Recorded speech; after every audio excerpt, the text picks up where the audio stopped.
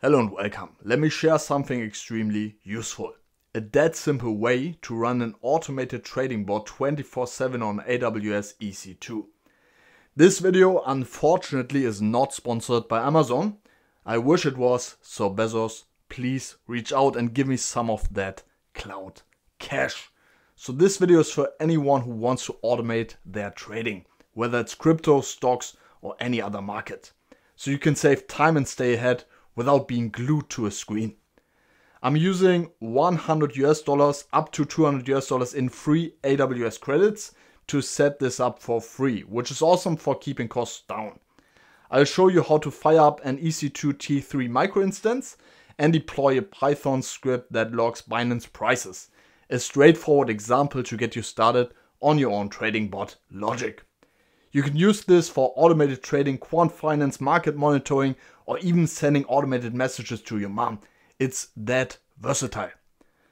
Alright, let's get started.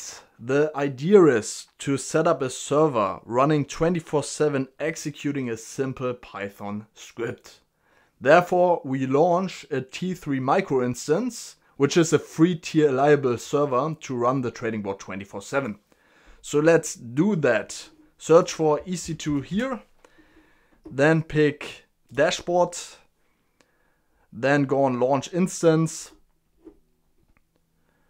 then give it some name, for instance bot test here in this case, then pick Ubuntu. Why Ubuntu? It's super reliable for Python, it's free tier reliable, so perfect pick here. Then pick the most simple one here. We just want to execute a simple Python script, so we don't need anything but just the simplest form of a server.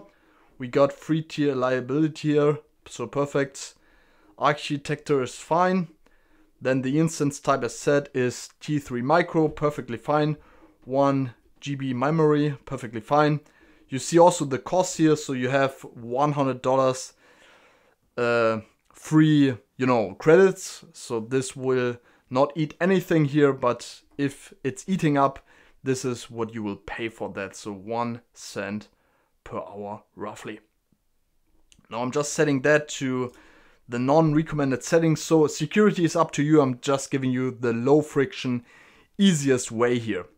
That's everything you need to fill out, so let's launch that instance here. Then it's being set up here in a couple of seconds.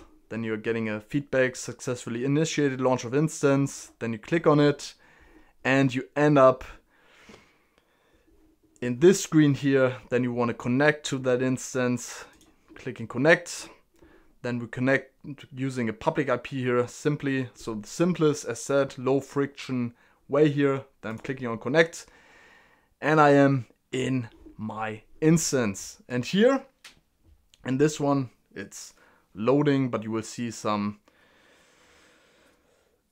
command shell cell here. So you see we are in our shell and we can execute code from here on.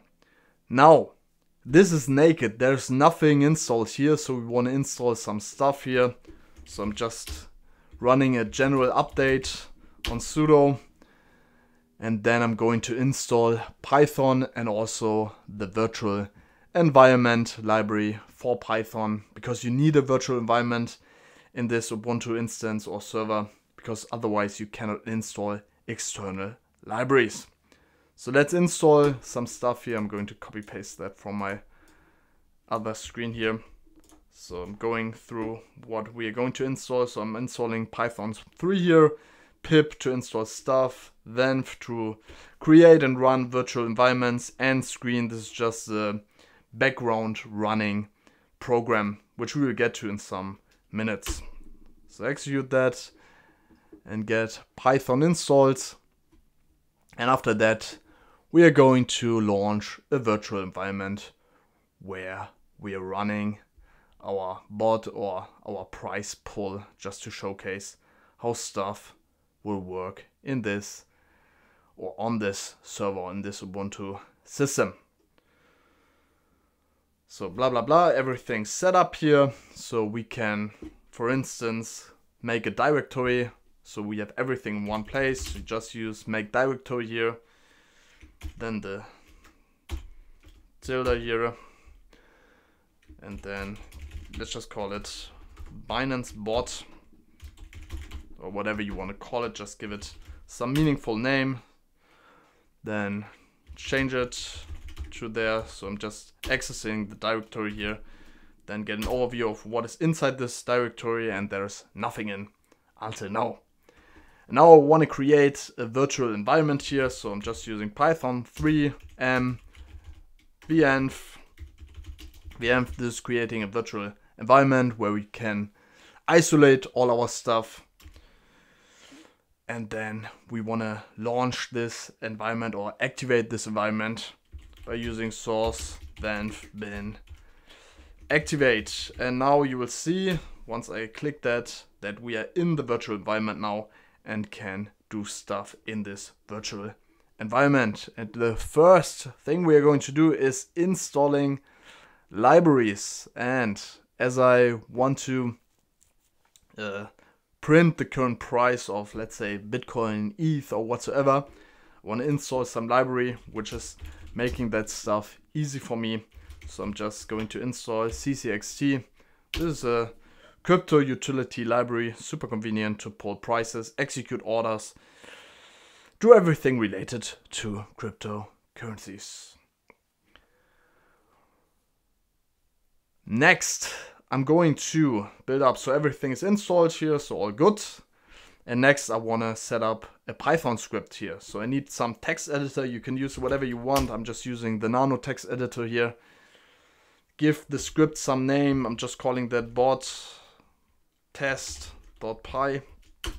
And this is just opening a script here. And let me copy paste here from other screen, as I don't want to write that all myself. So going over it quickly. So what does this script do in a nutshell? This is just connecting to the ccxt library and then is fetching the last available price for ETH. You can also change that to Bitcoin if you are interested in that, or any other coin traded on Binance. So this is connecting to Binance, in this case the testnet, and then is simply printing out the price every 5 seconds. And then I'm logging it to get an output here. So I'm calling that heartbeat just to get a live signal from my script so that it's running.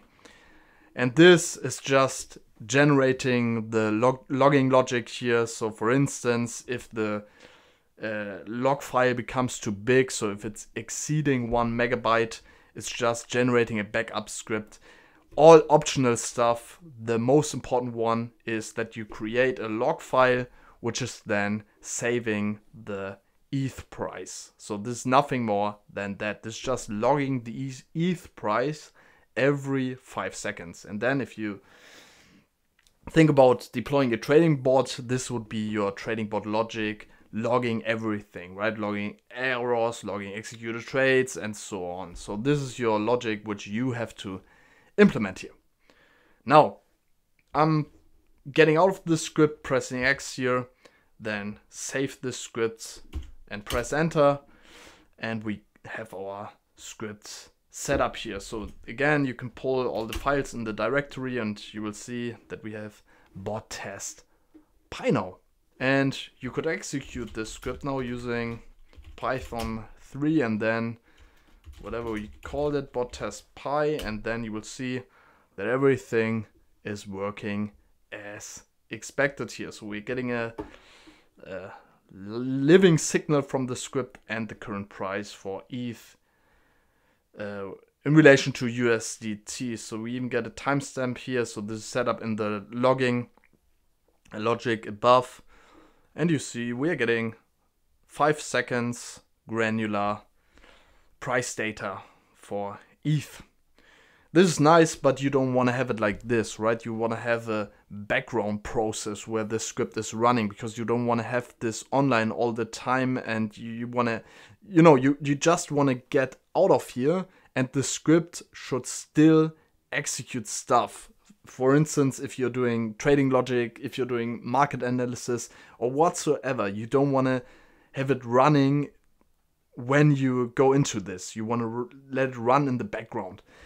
And one case to achieve that, so let's get rid of this, pressing C here, So we are getting keyboard interrupt here and we are out of the script. So this is not running anymore. Let's set up a background process using screen. So you can use screen, then s, and then give the background process a certain name. So let's just call that, I don't know, bot run process. And then you see a new file or a new process is popping up here. You just execute the bot test py script here again. And then you want to exit or detach this process here. So you see the same output here and you want to get out of this. So just press ctl plus A and then D. Don't be as stupid as I, A, D, and get out of the script here. Then you get a feedback detached and you could in theory just get out of the instance and this process would run in the background. So let's actually just get out of here and then connect to the instance again. And then let's see if the script was running in the background even though I wasn't in this instance. So how could we check that? We have a logging script here, right? Which is being filled by the script running in the background. So we need to change the directory to Binance bot again, then get an overview of what we got here. So you see we have a bot log script here. So let's take a look at that. You will see you have a recent signal here. So just remember this timestamp here, 14:14:28. Let's get out of the script and open that again. 14:14:28 I said. And now you have 14:14:44.